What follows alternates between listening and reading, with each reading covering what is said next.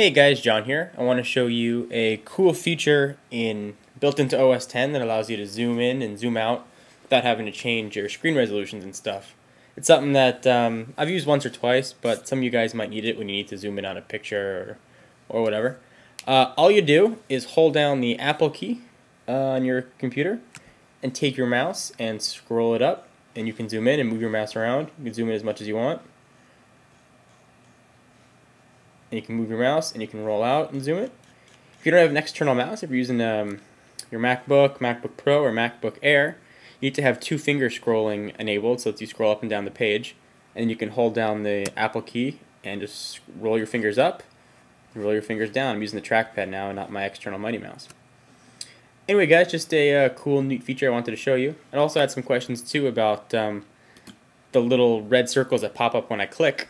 That doesn't show up on my computer normally. That's a feature of the screen capture program I'm using called Screenium. Anyway guys, that was just a real quick, cool OS X feature. I hope you enjoyed. And don't forget to check out the website at www.johnforlakers.com. Don't forget the www before there for more tips, more reviews, and a lot of really cool content. Alright guys, I'll talk to you soon. Bye.